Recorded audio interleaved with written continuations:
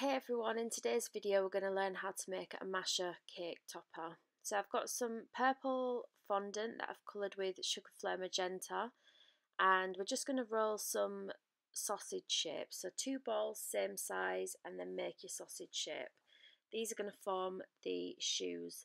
So you want to pinch the bottom slightly to make it flat. This is so when we stick the soles on it sticks flush rather than being rounded at the edge. And leaving a gap. So just either pinch or push them onto your mat or your cake board or whatever it is that you're choosing to make your topper on. And then we're just going to put these to one side just to firm up a bit so they don't lose shape. With the rest, not the rest, with some more of the purple fondant, we're then going to make the dress for Masha. I always prefer to start off with more because I can take away rather than add in, because that just takes too much time. So just making a cone shape using your hands, tighter at the top than at the bottom, and then you're going to pinch the bottom of the fondant. This is going to give the dress a flat edge, and we also want to make the dress flare out a little bit at the bottom as well. So trimming off any excess, and you can see I'm pinching and I'm pulling, and that's just going to make the dress flare out a little bit. Once you're happy with the rough shape, we're then going to make a line across the dress using a scriber tool, and this is just going to create the difference between the top of the dress and the bottom of the dress. Using your thumb to push in around the bottom of that line, and that's going to make it look a bit baggier on the top, which is how she is in the cartoon.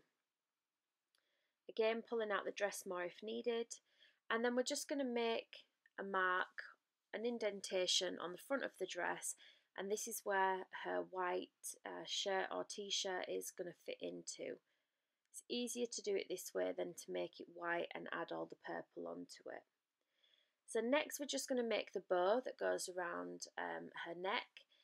2 balls, and you're going to make them into teardrop shapes, and then we're going to use the leafing tool or a Dresden tool, the sharp side of that one, and you're going to make the indentations on there, and then you're going to pinch and put them into the shape that you want. So they should be pinched to either side, and kind of like drooping down a little bit was how I saw it in the picture that I was using. And you're just going to use a tiny little bit of the purple fondant just rolled into a sausage and flattened with your finger, and you're going to wrap that around the bow. And we're just going to put this to one side so it's got time to dry. So using some yellow, we're going to cut out some sort of like crescent shapes. Try to get them the same for each foot, and these are going to go around the top of the shoes that she wears. So just pushing those into place and using a brush with a tiny little bit of water just to sort of push the fondant down and make that line a little bit neater. You're going to do this for the other shoe as well. So once you've got those done, we're going to get some white fondant and just roll it big enough for the shoe to sit on and trim off any excess.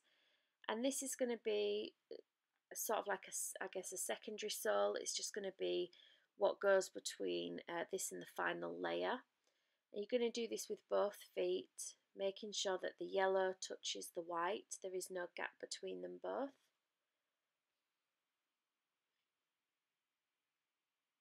And then once you've done the white, we're going to do the same again, but with some purple that's just slightly thicker. So roll the sausage and then flatten it out. Put your shoe on there and then just trim off any excess. You're going to push this on the same way as before, but we don't want to hide the white that we've put on there. We want to keep that visible. And then once you're happy with that, we're then going to put in a heel line as well. So once you've done that for both shoes, we're going to pop them to one side just to dry, and then we're going to work on finishing the dress. So we've got a bit of white fondant that needs to be rolled quite thin, and this is what we're going to place inside that indentation that we made earlier on. Now it is just a case of trying to cut it the right size and trying to fit it in. So I did have to trim it down a couple of times to make it fit.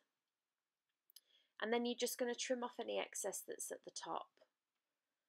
Just making sure that when you're pushing it on, you don't lose the shape of the lines. So now I've just got some wire, and we're just going to thread that through the body. Now if we thread it through first And then whilst it's in there, gently just push with your fingers just so it goes into a different shape. We want it to kind of come out and forward rather than go up. You'll need to bend where the sort of shoulder area is, and then again in where the elbow would go. So just making a sausage out of some white fondant. We're now going to make the arms. So you just have to remember to angle where the shoulder will be, and then you're just going to push it into place. Now it's just a tiny little bit of water that's needed. We want it to be tacky, we don't want it to try and slide off, and you're just going to push that in to position, holding onto the wire at the other side so that it doesn't twist, and then you're going to push the part on that needs to be stuck down. Now we can trim off excess for the arms. It doesn't matter that they look slightly longer now.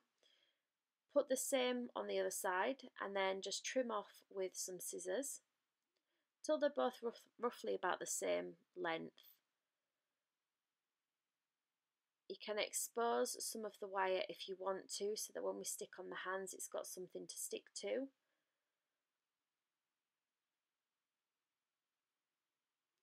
You're just going to make sure that they're roughly the same size, and make a crease on the inside of the elbow where obviously the arms will be moved. And now we're going to do the face. So just using the skin tone Saracena, I've added a bit of chestnut, and you're just going to roll it into sort of like a fat teardrop. Now her head is slightly bigger than her body, it's not in proportion. Using your finger, we're going to mark across where the eyes would go and then pinch in either side. And then we're just going to push up slightly for the nose, marking either side with your fingers and then pushing up and pinching, and that's going to give us a rough guide for our nose. We're going to use the Dresden tool to go down either side, so you can see we've got our scoop there for the nose. We're just going to push in the eye sockets with your fingers as well, rolling up over the brow area and then rolling down on the top of the nose. And you can just keep playing until you're happy with the shape. Inserting some nostrils and then just going around to create the outer nostril as well. It's just about practicing this technique to get the nose shape that you want. Don't be scared to re-go over the fondant or to push down a little bit. See, I'm going over areas that I'm not too happy with. So now we're going to mark out the eyes. So we're going to dot the inner eye and the outer eye for the bottom lid to make sure they're roughly at the same place. And then you're just going to push in with your Dresden tool just to create sort of like where the eye is going to sit. Now you don't need to push too hard. We're not looking to distort the face. We're just looking to go, I would say, about 0.5 millimetre from the fondant inwards. And we're just going to do this with both eyes. The reason that we do this is so that the whites can sit in the face rather than on top of the face. It gives it a more natural look, and you want to do this for both eyes, trying to get them roughly the same shape as each other.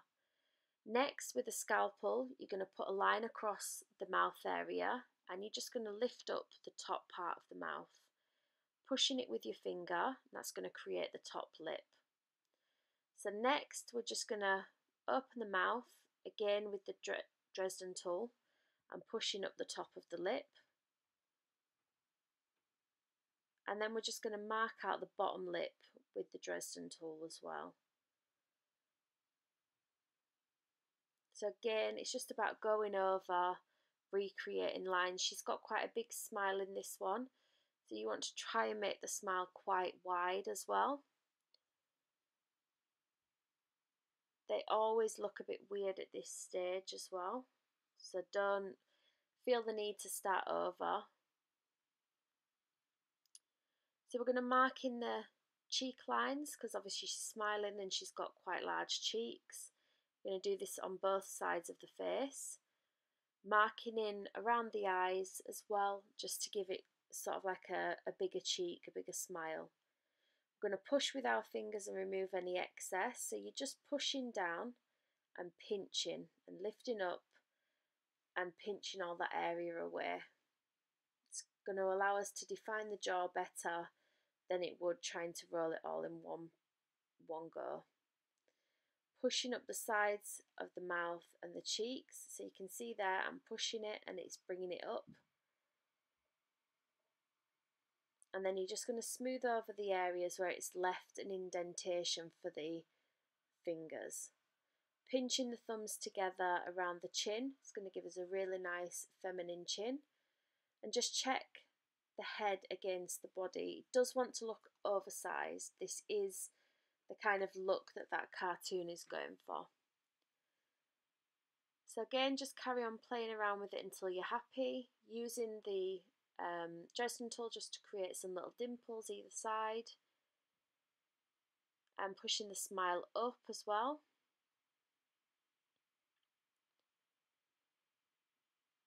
Pushing the insides of the lips down as well to make that area a little bit more flat. And just keep playing around until you're happy with the shape. You can see that I'm going over areas I've already done just to give them a little bit more definition.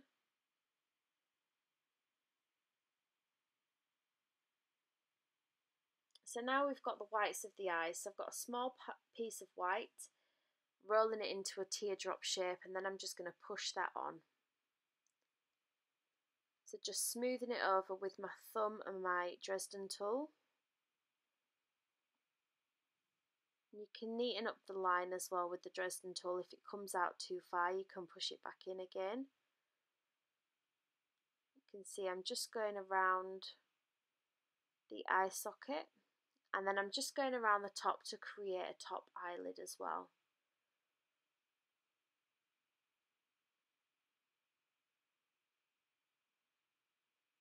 So keep playing until you're happy with what you've got, and then you're going to do the same for the other eye as well. So now we're going to do the teeth. So just a small part of the white fondant, and we're just going to cut a tiny little rectangle out, and then we're just going to set this aside to dry, because if you tried to put this in the mouth right now, it's too tacky and too warm, so it wouldn't work well. So I've got some magenta that I've just added a bit of burgundy to. I'm going to slot this inside the mouth, and this is going to create this sort of like back colour of the mouth. So you only need a small piece that'll just fit in.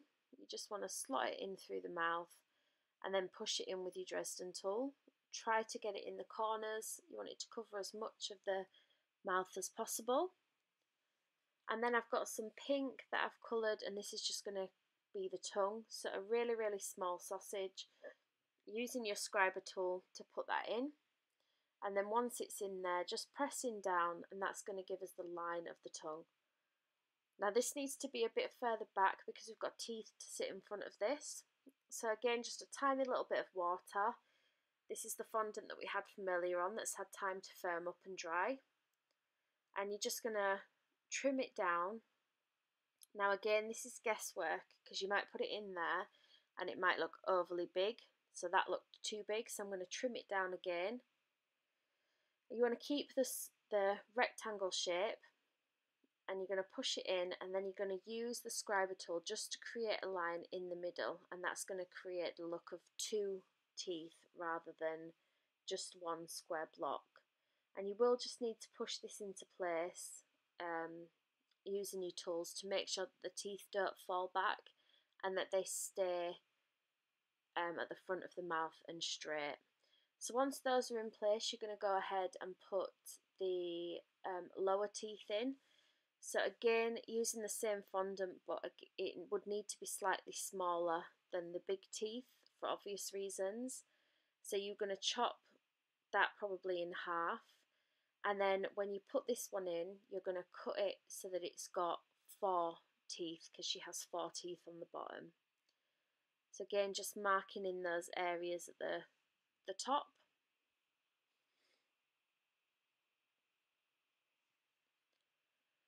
So once we've done that, we've coloured some fondant green, and you're going to make 2 balls roughly the same size, and these are going to make the actual eye colour.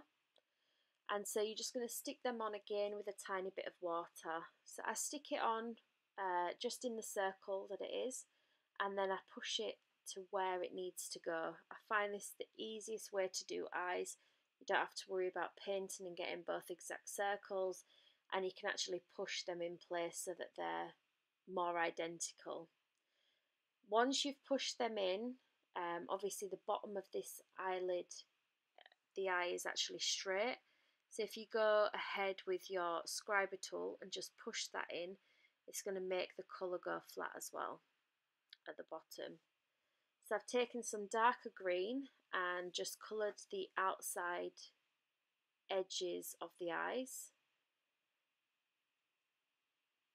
And again with the other side. So once this darker colour is on, we're then going to go ahead and paint, pull this colour in so it makes a darker green, but obviously different shades of a darker green. So just using a brush with a little bit of water on, you're just going to bring that colour in. Now I think I have a little bit too much water on the brush, that's why they went so dark, but just using a paper towel and a little bit of water, you can see that I'm just pulling the colour off. So it always wants to be lighter at the bottom than it is at the top. And you're going to match that with the other eye.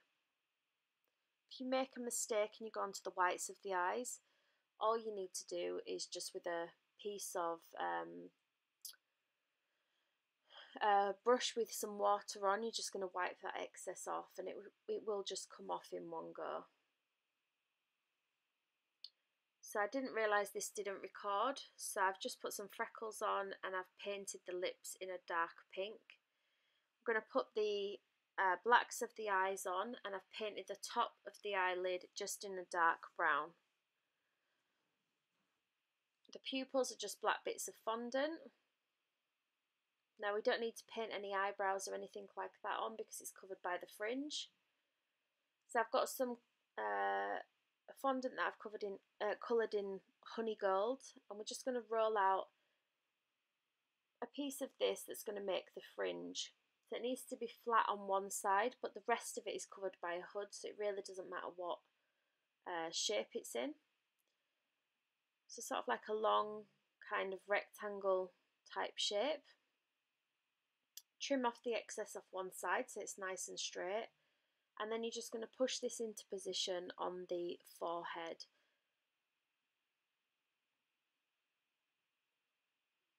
So smoothing out the top bit because you don't want to see any lines. And then with the scriber tool, you're just going to go ahead and create the lines on the fringe to obviously give it a little bit of movement. I tend to do big lines first, and then once those are on, I'll go in again in the gaps and create some smaller lines just so that it's not so neat and tidy, and it gives it a bit of a more natural look.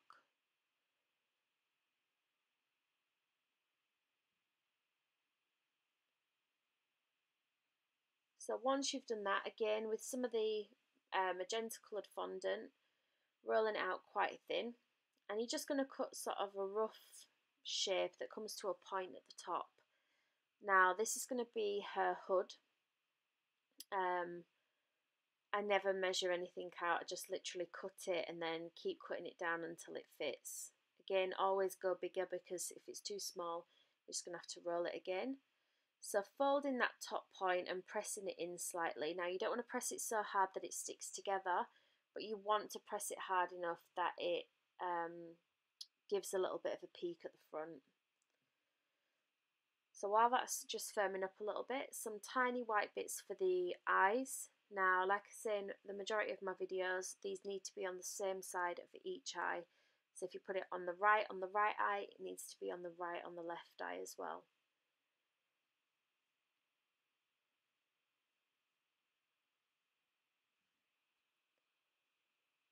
So a little bit of skin tone fondant just for the neck.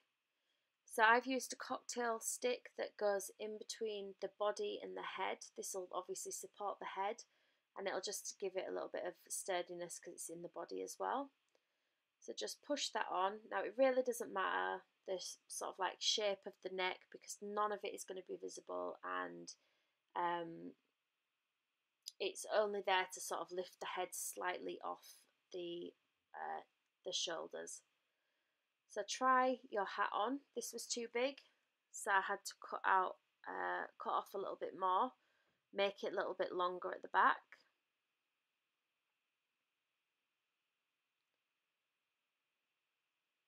And if you have to cut it, just make sure you re-put in that pinch at the top.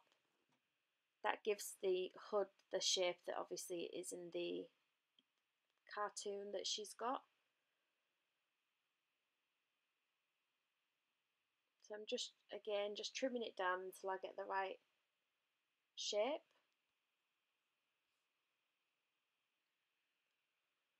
You want the hood to sort of tuck in underneath the chin. You don't want too much excess there because we've got to hang the bow there.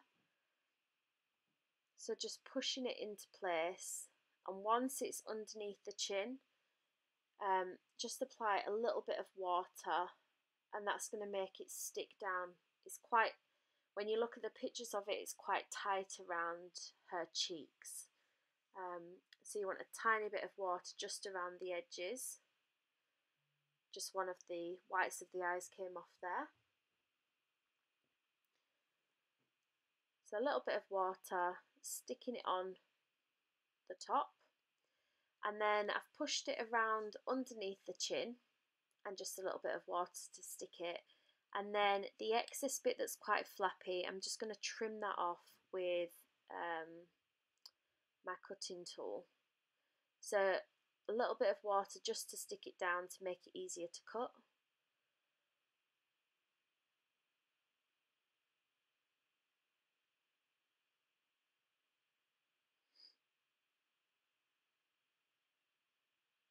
And just blending in that line because it is one straight line all the way down.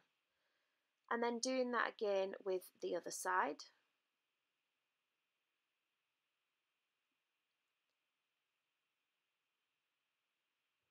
Now when you're drying this, I always dry it against something. It stops the head from leaning back. It stops the figure from leaning back if the head's too heavy. It allows the figure to dry in the position that it's supposed to be in. Pushing the back down so it's flatter.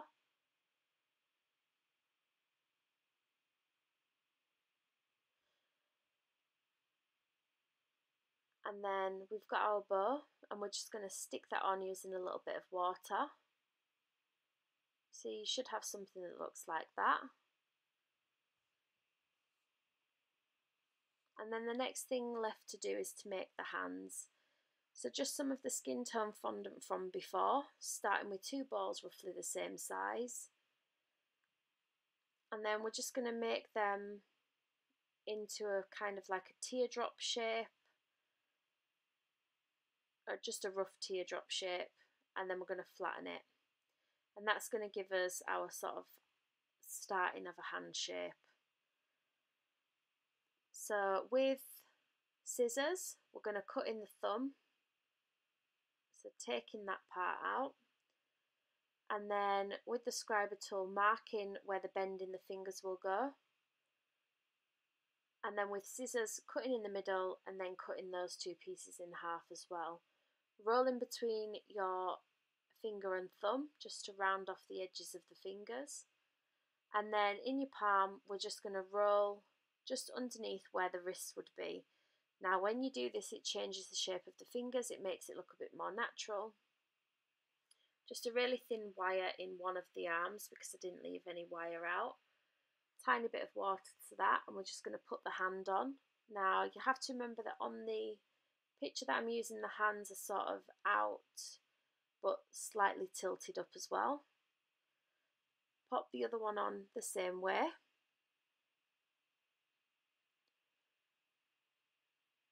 And then we've got the shoes to put on. Now originally you can see where I've pressed those down on the shoe, but actually when I put the dress on she leant back a little bit. So just some magenta again, and we're just going to put that on the shoe just to make it flat and one level. So just 2 little balls, a little bit of water to stick it on, and just pushing that into place. So you should have something that looks like that. Again, pop it against something so that it stands up straight till it's dry. Some really thin strips of white, and this is just going to be the cuffs of the arms that she's got, so it's going to hide the join between the shirt and the hand. Needs to be really thin. Use your tool to push it in place if you've got clumsy hands like me, and then trimming off any excess with scissors. I'm going to do the same for the other hand.